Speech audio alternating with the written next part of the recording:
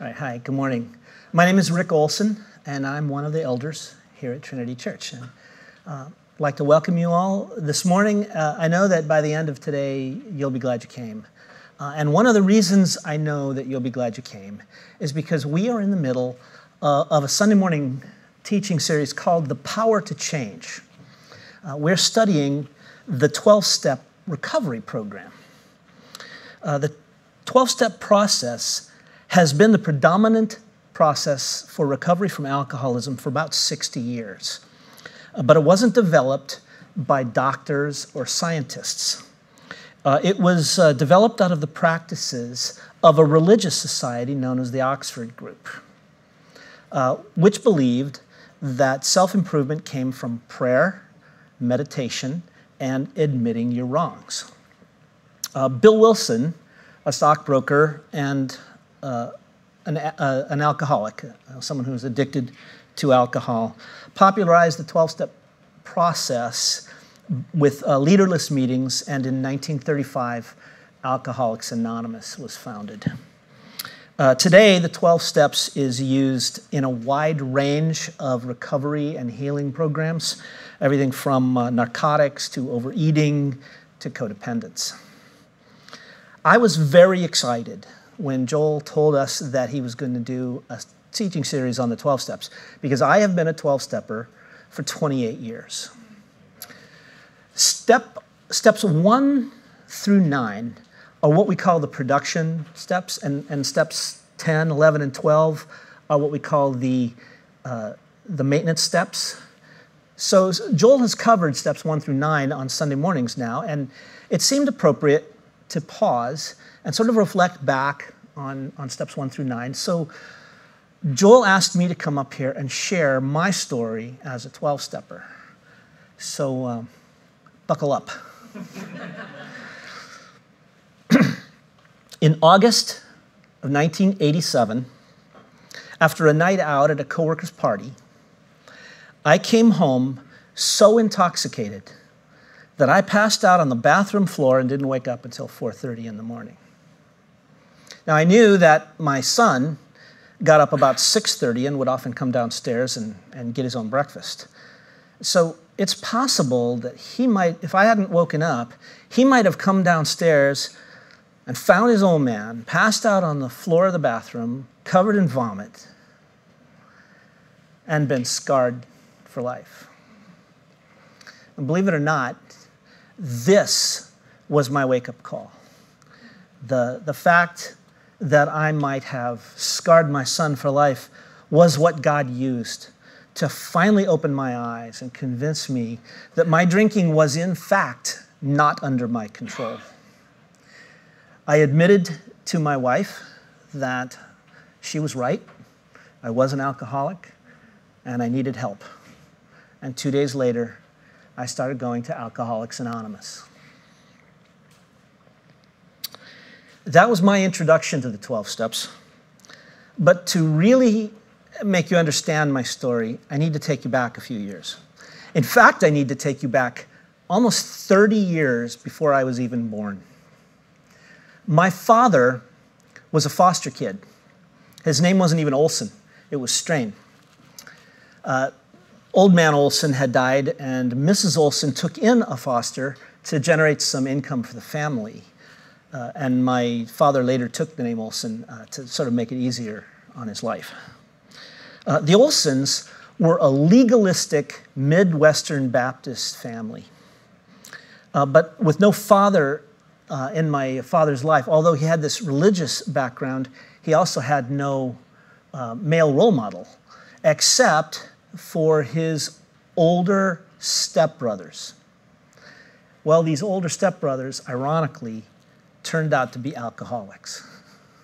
Now, I'm not really sure how this impacted my father's, I don't have a lot of insight into how this impacted my father's upbringing, but I can imagine that sort of being torn between the legalism of his Baptist family and the chaos of his brother's addictions, that he became quite jaded.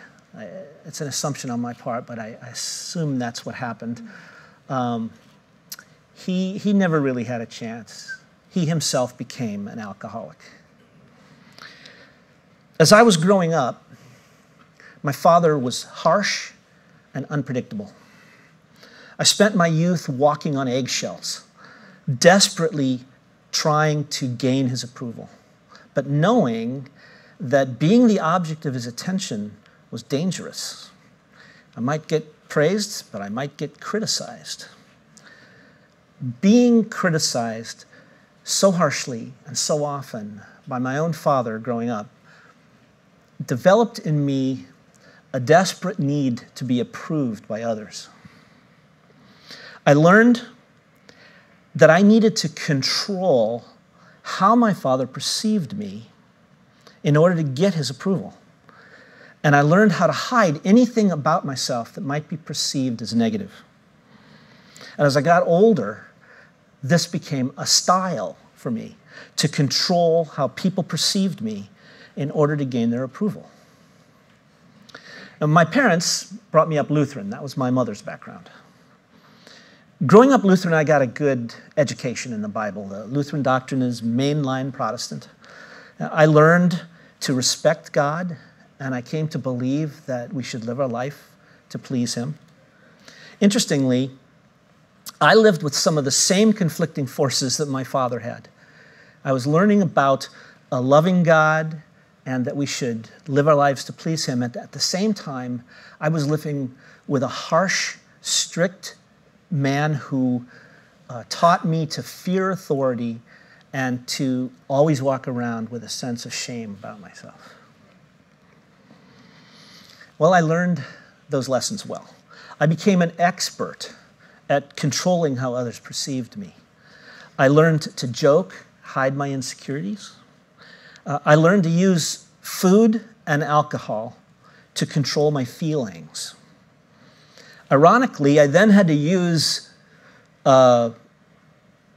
to hide my use of food and alcohol in order not to be perceived negatively for the way I used food and alcohol. It was a daunting task for a young man to try to control everything and every person and every circumstance in order to protect myself from this overwhelming sense of shame. In high school, I regularly attended my church's youth group. One Wednesday evening, one of my classmates brought her boyfriend to the group, and he said things that I had never heard before in church. He said that there were people running around who had a head trip for Jesus, but not a heart trip. He said that people knew all about Jesus, but they didn't know him personally. And they never asked him to come into their life and change them from the inside out. Well, that just hit me like a ton of bricks. He was describing me. I had felt hopeless that I would ever be able to live a life that would please God. But now, with his words, a small hope sparked a life in me that maybe there was a way to live that life that God would approve.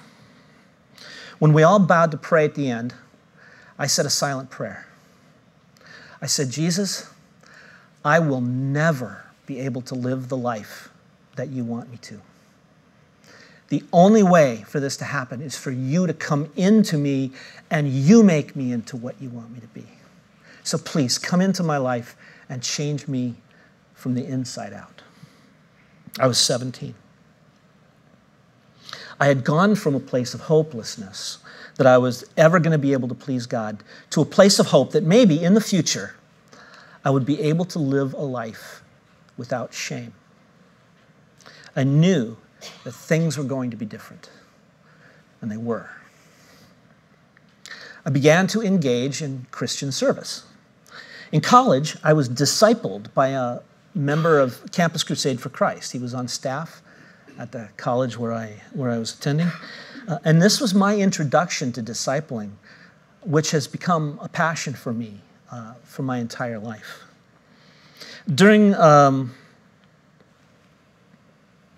I fell in love with a non-Christian.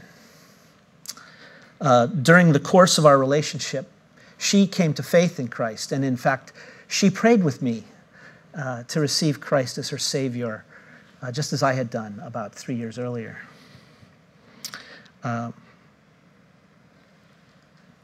Marriage seems to have, I skipped a part. We were married in 1978, and I graduated from college in 1979. I got a job here at Lockheed as an engineer. Now, marriage seems to have ushered in a change in me. My relationship with my wife was new, but my relationship with Christ was not. The skyrocketing growth of the years before changed into more of a fizzle. And my drinking was becoming a problem. My wife began to tell me I was drinking too much, but I just looked for ways of hiding my drinking from her. Looking back, it was odd that the sense of shame, which a few years earlier had led me to receive Christ as my Savior, was leading me merely to looking for more creative ways to hide my drinking and to hide myself from the shame. It was a way for me to control the shame in my life. I thought I was being successful at hiding my drinking. Of course, I wasn't. My wife knew all about the drinking. And in fact, the only person I was actually fooling was myself. It would be 7 more years before that fateful night in 1987, when the light would finally come on for me. Those 7 years were filled with denial that I had a drinking problem, with many promises of moderation, followed by many broken promises, of course accompanied with an appropriate excuse or justification. I want you to understand why it was so hard for me to admit that I had a problem. It was because the drinking and the controlling behavior and the hiding was protecting me. It was shielding me from experiencing the pain caused by this overwhelming sense of shame. To even think about not drinking was to embrace a life where I would have no protection from these terrible feelings. It wasn't until I realized that I would eventually do irreparable harm to my son that I began to realize that I needed to put away those self-protecting mechanisms in order to protect the people I loved. That was 1987. I admitted my drinking problem, and I started going to AA. It was a hopeful time for me. I was beginning to get glimpses of what life could be like as a non-drinker. I had racked up over 2 years without resorting to alcohol. Then, on New Year's Eve in 1989, my wife announced to me that she was leaving me, that she was tired of living with an alcoholic. I pleaded with her. So I haven't had a drink in 2.5 years. She said, I realize that you're not drinking, but you still act like a drunk. Because shame was my defining characteristic, being abandoned was the worst possible thing I could imagine happening to me. It meant that I wasn't good enough for my wife to stay with me. I was damaged goods. My hopes of living a life without shame were shattered. Even worse, I wanted to feel betrayed, but I couldn't because I knew in my heart that the whole thing was really my fault.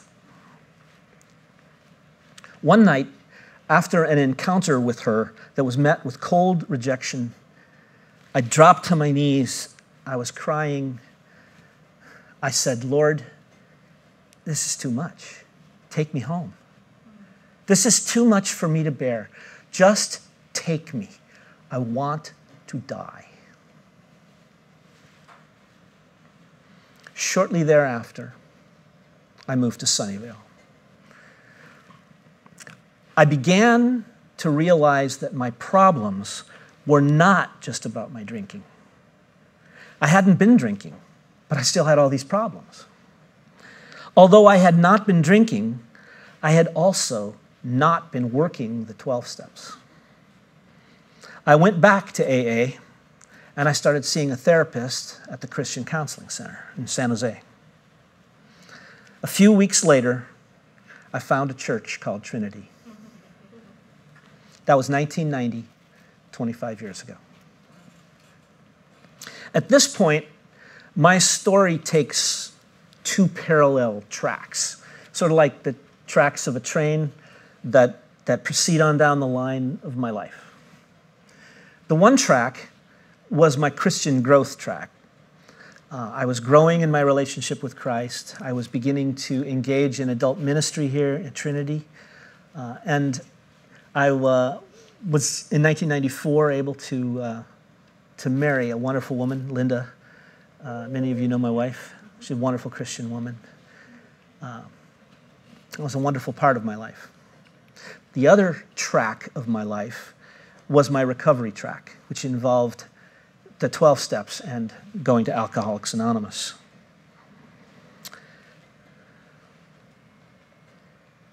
The 12 steps helped me to shed the faulty training that I'd had from my youth and to be trained in some more successful life skills, so to speak. Although I mostly worked these two tracks separately, they enhanced one another and often overlapped. Let me tell you a little bit about how it was for me to work the steps. Step 1 says, we admitted we were powerless over alcohol and that our lives had become unmanageable. After that evening on the bathroom floor in 1987, it was pretty clear to me that I was powerless over alcohol. But when I sat down with my sponsor to work step 1, I told him that I thought I could manage my life pretty well as long as I wasn't drinking. He said, well, let me see, Rick. You haven't had a drink in almost 3 years. How's your life? Your marriage has failed. You're filled with shame.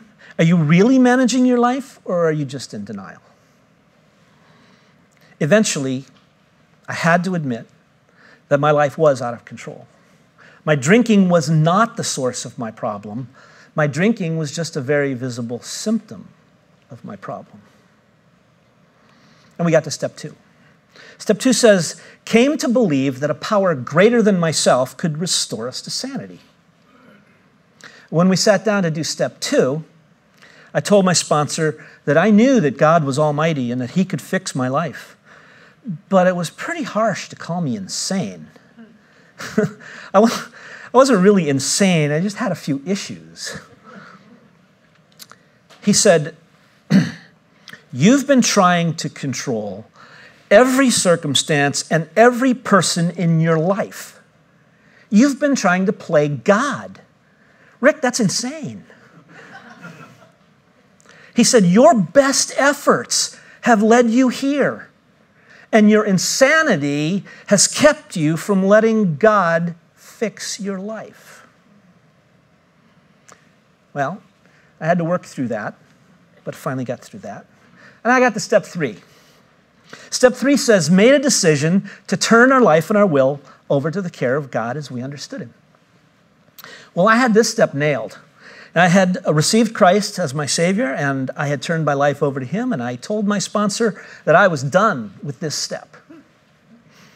He said, you've turned your life and your will over to the care of God. I said, yes, I have. He said, so every decision you make is fully consistent with the will of God. I said, yes, it is. Wait a minute, what? Your life is a mess, Rick. Your life is not turned over. If it was, you wouldn't need recovery. That's because you don't have the power to turn your life over to God. No human does. You only have the power to make a decision to turn your life over to God.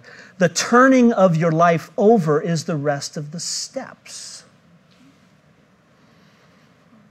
Well, by the time I had really finished step 3, I realized that my best efforts at managing my life had only gotten me into recovery. And I realized that I would do absolutely whatever God, through the 12 steps, asked me to do, no matter what the cost. From my moral inventory in step 4, through the asking of God to remove my defects of character in step 7, the steps trained me how to take responsibility for my spirit. I learned that I couldn't remove my own defects of character. Only God could. I struggled a bit with the idea that I was taking responsibility for my spirit, but that I wasn't actually making the changes in my spirit. I mean, that's kind of hard to rationalize. The analogy I came up with was actually from my job. See, I am the launch readiness lead of my program at Lockheed. I am responsible to ensure that we're ready to launch on launch day. Procedures must be written. Personnel must be trained. Equipment must be checked. I don't actually do any of that work. Other engineers do it. But if I don't take responsibility for launch readiness, then we might not be ready to launch on launch day. And so it is with my spirit. If I take responsibility for my spirit by inventorying my character and becoming ready to have God remove those defects, and then humbly asking him to remove them, he will. And I can tell you from personal experience, he does. Amen. But if I don't do these things, then he knows that I'm trying to rely on my own strength, and he won't force me to let go of my defects. You see, while I was working steps 4 through 7, I experienced a mind-boggling revelation. I discovered that the self-protective mechanisms that kept me safe as a child only served to hurt others and to isolate me from people as an adult. The life-saving defense mechanisms of my youth had become the character defects of my adulthood. And God will not rip away my defense mechanisms and leave me exposed, even if those things are hurting me, until I'm ready to let him remove them. Working the 12 steps taught me the need to stop trying to control others and just be myself. For me, it's an ongoing process. But I need to trust God rather than the defense mechanisms that were invented by that little child. As my sponsor used to say, quit trying to play God. You're not very good at it, and the job's already taken. So now we move on to steps 8 and 9. In steps 8 and 9, I was trained to make amends. Making amends is a really disgusting process that has really, really wonderful results. As a person whose main issue was shame, it is particularly hard for me to go to someone and to admit that I've wronged them. It means exposing myself as being inadequate, as not being acceptable. You know, the first thing I learned, the first thing I discovered about making amends? I didn't die. No matter what I had done, after the amends was over, it wasn't the end of the world. And that made the subsequent amends a little easier. The next thing I discovered was that often people wanted to reconcile, but they didn't know how. They didn't know where to start. So when I showed up with my amends, it was often a wonderful experience. Yeah, I suppose there were some attempts on my part to make amends that didn't go so well. But honestly, I don't remember those. I remember the amends where I got my friend back. Instead of exposing me as unacceptable, it allowed me to restore good relations with people. From the process of working the 12 steps, I found that the sooner that I make amends, the less time I spend in misery. So I've made a point of not putting amends off. Today, if I need to make an amends, I try to do it quickly for both my sake and for the other person's. One thing that seems to work really, really well is I make amends during a fight. So, for example, if my wife and I are arguing and I get too worked up and I say something hurtful, I will sometimes stop and say, wait, I need to apologize for that. I got worked up and I got scared and angry and I took it out on you. And you deserve better than that from me. I'm sorry. So, you know what that does to a fight? It ruins it. Because you can't really stay mad at someone who's trying to apologize to you. So that's an example of how I continue to practice the 12 steps in my life today. Twice in the past 25 years, I've realized that I was struggling with a particular stronghold in my life, and I did the entire 12 steps over again just to address that particular issue. Now, I'm not perfect at this. It's a journey, and it's one that I will be on for my entire life. I don't drink today, but that's really a small thing compared with what God has done in my life through the 12 steps.